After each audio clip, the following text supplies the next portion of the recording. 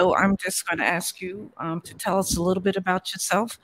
Okay, meet the candidate, and I'm saying your name, Inman or Iman. How do you Inman. Inman.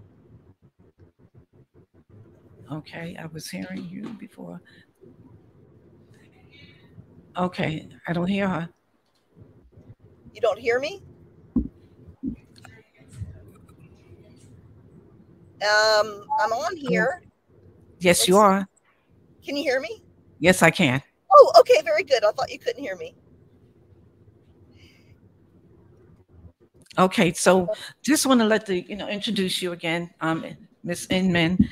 You are the Democratic Party nominee for the NC Supreme Court Associate Justice seat 3. Can you just tell us a little bit about yourself? Yes, thank you very, very much for having me on your show. I appreciate it. I am running to fill an open seat on the North Carolina Supreme Court this year as one of our most respected justices is retiring. I'm currently a judge on the North Carolina Court of Appeals, and I'm running to make sure that the Supreme Court continues to decide cases fairly and impartially and free of partisan political agendas. Before winning election to the Court of Appeals 8 years ago, I served as a Superior Court judge in counties across the state, including in Pitt County. And before becoming a judge, I represented clients in the trial courts for 18 years. And before that, before I went to law school, I worked as a newspaper reporter, and that's really how I became interested in the courts. Okay, so you when you're working in the appeals court, that's pretty much you're not intermingling with people. And what is the difference then wanting to be now in the Supreme Court versus the appeals? Well, like the appeals court, and you're absolutely right, the appeals court and the Supreme Court both, we don't hear witnesses, we don't work with jurors, but I can remember my experience as a trial court judge and a lawyer, and that every single case involves real people. The difference between the Court of Appeals and the Supreme Court is that the volume of cases is much greater at the Court of Appeals. Everyone has a right to an appeal to the Court of Appeals in just about every case. The Supreme Court only takes cases where there's a divided decision at the Court of Appeals, or if it's an issue that the Supreme Court, in its discretion, feels it needs to take. And the other really important difference is that on matters of common law and state constitutional law and statutory interpretation, the North Carolina Supreme Court has the last word on the law. There's no further appeal from its decisions. Okay, so what are your qualifications for this particular judgeship? Well, I believe my qualifications include my 12 years of service as a judge, 4 in the trial court and 4 at the Court of Appeals, 18 years of representing clients before the trial courts and some appellate work. But it also, these qualifications include what I call soft skills, the ability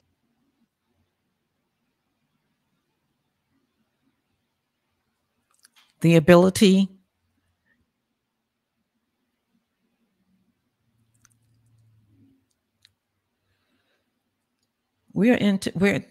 This is Meet the Candidate. Again, my name is Renee Boston Hill, kind of like Lost Communications, but we're going to keep talking because we do have the pleasure of interviewing Miss Lucy Eman. So you left off with the ability.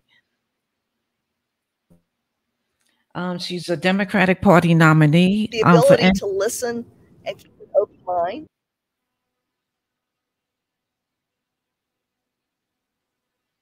And what she's briefly telling us, okay, Can you she's hear running. me again? I apologize.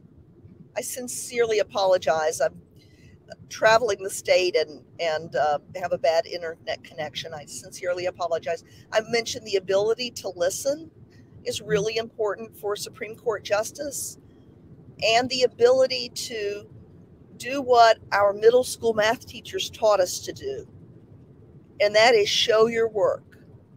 Judges should never think they have the answer to a question before looking at the facts and the law. Okay. Well, to me, everything has become politicized. What role does party play? It is most unfortunate to me that political party plays a role in our judicial elections. When I was elected statewide in 2014, that was the last year our judicial elections party plays, in my view, is to label candidates and to create an expectation on behalf of members of a party that candidate is affiliated with, that the candidate is always going to rule in a way that puts forward the party's platform. And it creates fear among those who are not affiliated with the party that the judge is affiliated with, that the judge is always going to put forward that party's platform. Partisan agendas have no place in our courts. But the legislature has decided that we must run under partisan labels. You can't run without a partisan label unless you get signatures of tens of thousands of people. And I am a lifelong Democrat. I'm proud to be a Democrat, but I leave that partisan identity behind when I am deciding cases. Okay. Now that COVID is still out there and the pandemic we don't have, what what are your expectations now that in-person court has resumed? Well, in-person court is a much greater challenge in our trial courts. Every person who's been summoned for jury duty, every person who has business with the court, as long as we still have COVID, there's going to be a public health danger that must be considered in bringing people to our courthouses. We have had some improvement in online access to the trial courts, and we have more programs rolling out to allow people to take care of some of their business without going to the county courthouse. At the appellate courts, we are back hearing in-person oral arguments, excuse me, but we still have the option for lawyers to argue virtually, just like on a Zoom with judges. And one of the silver linings of that technology is that any member of the public can watch either live or on video later every single appellate argument in North Carolina's Court of Appeals and Supreme Court. Okay. What how do you know if a court is running well? How do I know if a court is running well?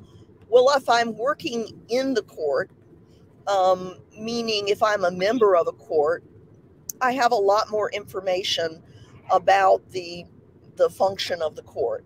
A lot of that information, I have to say, is confidential, and that is because communications among judges is confidential and privileged. But looking from outside of the court, which is where voters are looking, a way to see if a court is functioning well is to pick up any opinion issued by that court and see if you can understand how the court reached its decision. Okay. If you cannot understand how the court reached a decision in a case, the court is not functioning well. Okay.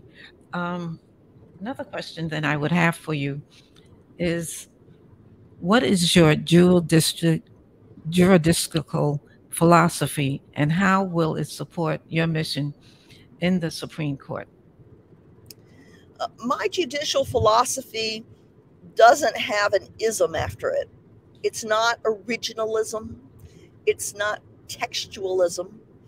It's not an ideology. It is basically that Judges are required to honestly review the records to determine what the facts are in any individual case, honestly review precedent, that is, prior decisions by other courts and other legal authorities, including statutes and our state constitution, and determine what the law is, and then apply the law to those facts in a rational manner. And to do so, while to explain to not just the parties, not just the lawyers, not just other courts, but the public, how the law applies to those facts and how the court reaches a conclusion. Okay. Um, we spoke a little bit about the technology and how it's now been integrated into the courts. Supreme Court, well, the appeals court or the appellate court, they've been using the new technology. Are the courts today up to date where when if you get into the Supreme Court, are they still, has technology reached that area? Yes, at the appellate courts, technology is working fine. We had been planning for the pandemic to make our oral arguments that were in the courtroom live streamed to the public, but it hadn't happened yet. And the pandemic forced us to get ready quicker than we thought we'd need to be. We've now had 2 years to get ready.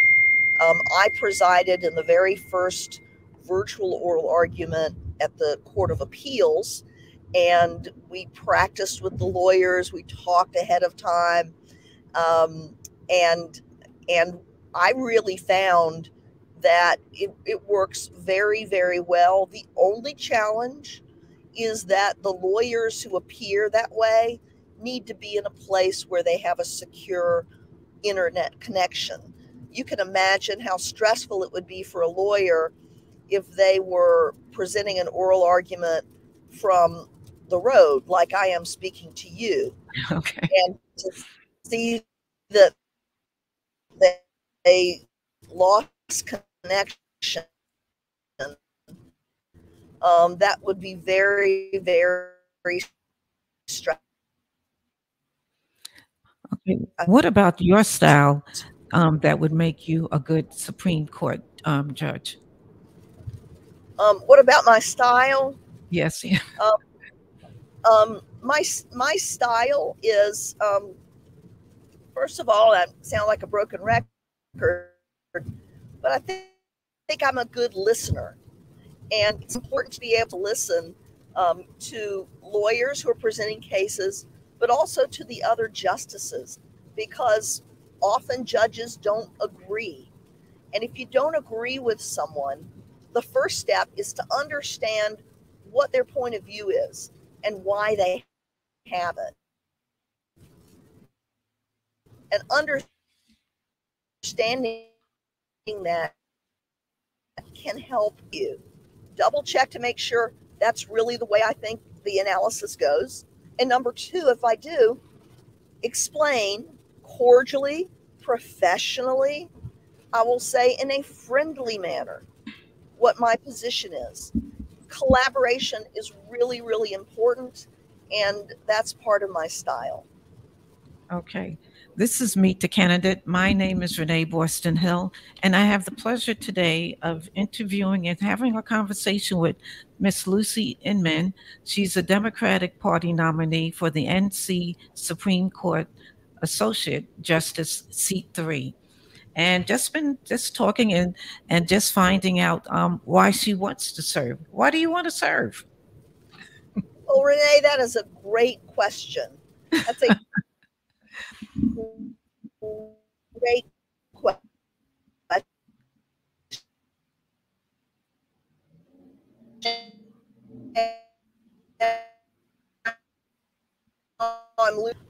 Want to serve because I believe the best role for me in the justice system is in this neutral role. I think I told you that before I ever went to law school, I worked as a newspaper reporter, Okay. and I learned then that all people want the same thing from the judge. Even people treated with respect.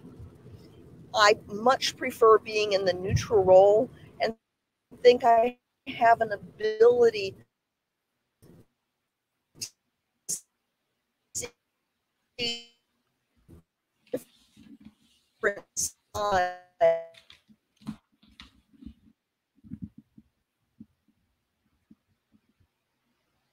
Okay.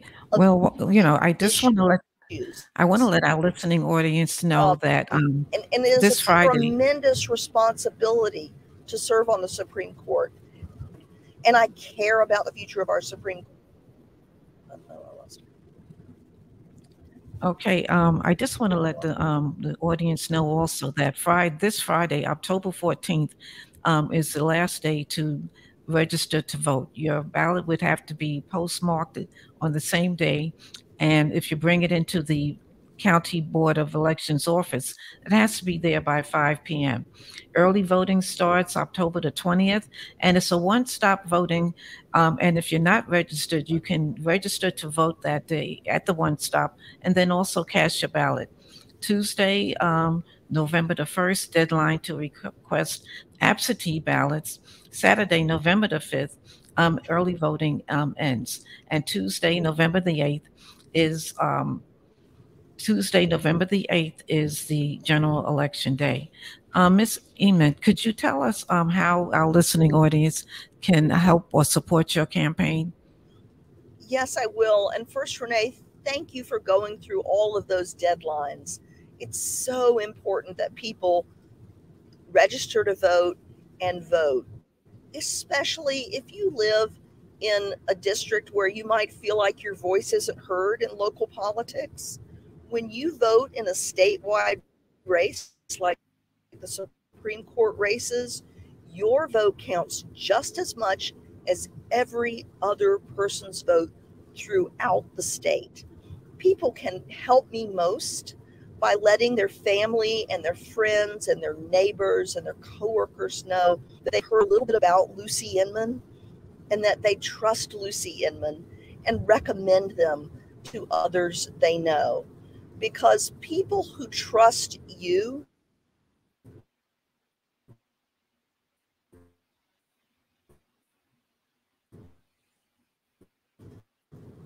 are far more likely than they are to take the word of strangers. I think, have you interviewed Justice Sam J. Irvin Yes, I did.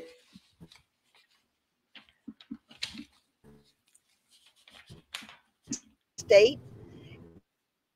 And he needs, I do say to people that they say makes it easy to remember our names is look for Lucy, search for Sam, save the Supreme Court. Okay. So I That, guess you'll I get out know on it. the camera. I know it sounds cheesy, but people say they remember it. Okay. I'm going to have you repeat that then. Sure, Can you repeat what you? sure I can. It's look for Lucy, search for Sam, protect the Supreme Court so the Supreme Court can protect you. Okay, definitely. All right. So, did you give out your information where they can reach you? Maybe you might need help with canvassing or phone Yes, banking. we definitely need help with canvassing and phone banking. And the phone banking we also ask people to do is calling the people they already know because Okay. you'll get a lot more people will pick up and talk with you. But my website address is lucyinmanforjustice.com, and you can go on that website or email info@lucyinmanforjustice.com. That's LucyInmanforjustice.com. We very much need volunteers for canvassing, for phone banking, for getting out the vote.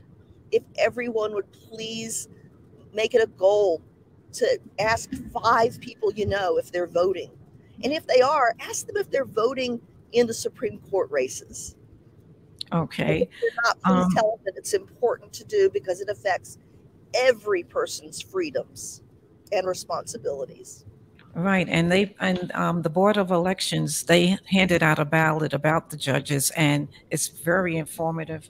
I've been using it as my as my support system to be able to have just to know more about our judges or people who are candidates for judgeship. The other thing, what do you think about term limits on for the Supreme Court? Well, for the North Carolina Supreme Court, Yes. Hmm. you mean for the North Carolina Supreme Court? Um, the terms of North Carolina Supreme Court justices are 8 years. And also, right now, by statute, all judges are required to retire at age 72. Okay. I am 61. If I am elected this year, I think I would be 68 when I completed my term. Unless the legislature extends the retirement age, I couldn't serve a second 8-year term. I think that having that mandatory retirement age provides a sufficient limit. I think it is a good thing when judges can serve more than one term. That's different than serving for life. Okay. Tell us something that we don't know about you. Well, let's see. Something that you don't know about me um, is that for 8 years, I'm from North Carolina. I thought I'd be here my whole life. But for 8 years, I lived in Los Angeles. And that Okay. was because after I graduated from law school, I fell in love with the newspaper reporter who was going to graduate school there. Mm. And while I was in Los Angeles, I represented many different clients, but one of them might be known to your listeners. His name was Carroll O'Connor, and he was an actor who played the role of Archie Bunker in Oh boy. All Okay. in the Family. Hmm. And he also played the role of a sheriff in a television show called In the Heat of the Night. His son, Hugh, was also an actor and appeared as a deputy on In the Heat of the Night. Hugh, unfortunately, was a cocaine addict, Okay. and he committed suicide one night. And when the media all went to Carroll O'Connor's house to ask about his son, most celebrities would say, please respect my family's privacy at this time. But Carroll O'Connor said, I want everyone to know that my son was an addict, and I am responsible as anyone else for his life. But I want you to hear the name of Harry Perzigian because that was my son's drug dealer. And he Oh, continued to sell drugs to my son after I begged him not to. Well, the drug dealers sued Carroll O'Connor for defamation. Carroll also called him a partner in murder. Those are strong words. mhm. And we were put in a position where we had to prove to the jury that Carroll O'Connor had reason to believe his words were true. We proved that because his son paid for all his cocaine in checks, and Okay. every check was made out to the name of the man that he'd named. Okay. Very good. Well, we have a couple of minutes. Why don't you do your closing remarks to the audience? Oh, very well. Thank you again so much, Renee, for this opportunity to speak with you and with your listeners. I just appreciate it so much. It has been the honor of my life to serve as a judge to the state of North Carolina for the past dozen years. I am thrilled to be on the ballot this year, and I'm working hard to earn the trust of voters at a time when state courts across the nation are being asked to make some of the most difficult decisions in our lifetimes. I pledge to decide all cases fairly and impartially so that we maintain the public's trust to keep our communities safe, protect personal freedoms, and preserve our democracy. I humbly request and hope to earn the votes of this audience. Okay, this has been Meet the Candidate. My name again is Renee Boston Hill, and this is Awesome Radio. And again, we encourage you to get yourself educated, and if nothing else, vote. But vote because you know that this candidate is going to be able to serve you and serve our state well. Meet the candidate again, and we want to thank you very much, Miss Lucy Inman, for coming on our show today. Thank you very, very much. I greatly appreciate it. Okay. Goodbye. All right. All right. This has been Meet the Candidate. And again, my name is Renee Boston Hill. You'll be able to view this should you have missed any of it on our Awesome Radio application. Again, thank you and have a great day. This is Larry Hall, former Secretary of the North Carolina Department of Military and Veterans Affairs. The time is now to increase resources for our community and advocate for what